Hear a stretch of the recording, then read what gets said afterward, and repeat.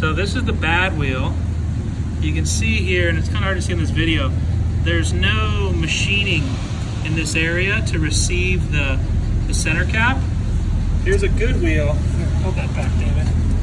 And you can see here, there's this lip that's machined into here, this little ledge, and that allows for the center cap to sit flush as it should. So all three of the wheels fit flush except for this one, because this section is round. It's not machined. There's no lip there. It's not beveled at all. So it creates a gap, and the center cap just sits proud of the surface because it doesn't have this machined edge. That edge is what we need. So the wheel's going to need to be replaced.